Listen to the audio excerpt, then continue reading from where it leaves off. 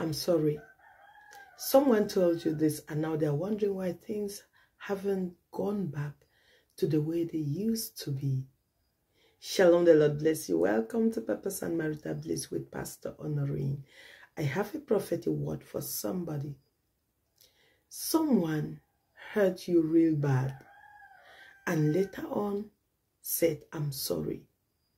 They later on apologized. And you truly told them, apology accepted. I've forgiven you. But right now they're wondering why things have not gone back to the way they used to be. And this is the lesson they failed to understand.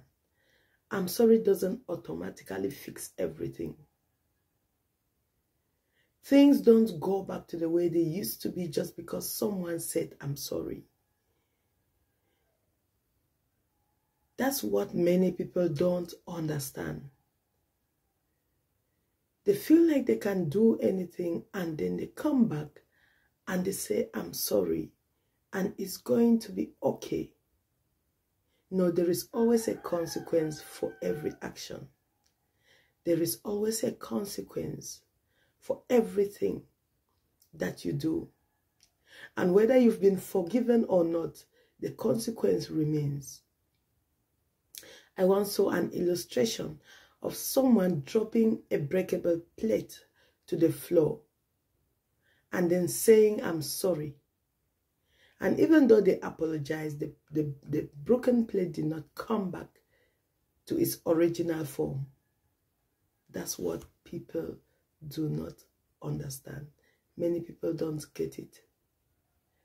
You shatter somebody's heart, you can say, I'm sorry, but the shattered heart remains shattered. Hurt, they are going to keep on hurting over a period of time. And the natural human tendency is that once bitten, they become twice shy. So they automatically put on a defense mechanism that tends to eat with you with a long spoon. That's what happens normally. And many people don't get it. Many people feel like, but I already apologized. I already said I'm sorry. And then secondly, I'm sorry is not an apology if you do back what you did the first time. The better way to apologize is to not do it again. If you say I'm sorry today and say I'm sorry tomorrow for the same thing, then you are not really sorry. So it's not in saying it, it's in living it, it's in acting it. Don't apologize to me, but change your behavior. Change your ways. Stop doing what you did that hurt me. That's a better apology. So even when you say, I'm sorry, and I say, okay, it is still restraint because I don't know if you are truly sorry. Are you sorry because you were caught? Or you are sorry because you realized that what you did was wrong? Are you sorry because you realize that your action or your reaction or your words got someone really offended, or they didn't bring out the response you thought? Or you are sorry because you truly realize that what you did was wrong? Because sometimes you catch someone cheating and they tell you they are sorry. Are they truly sorry? If you didn't catch them, would they have stopped?